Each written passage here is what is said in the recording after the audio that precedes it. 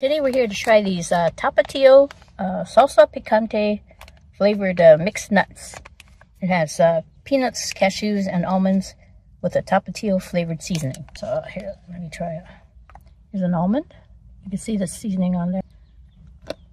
So almonds are nice and crunchy. They do have a little bit of the spice on it that you can taste. It is supposed to be a mild spice level. Now, let me try cashews.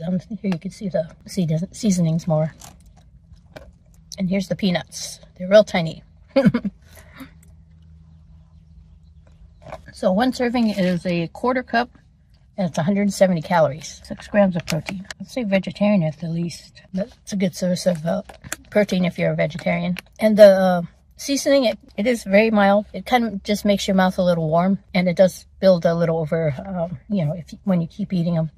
At first I didn't taste any heat at all, but as I kept eating them, then I got more heat, but not a whole lot. This is something that's like at my lower level of heat tolerance. So they're really good. I like them. So if you're looking for mixed nuts that are just a little bit spicy, then try these out. They're really good. I'm going to take another bite, and I'll see you in the next one.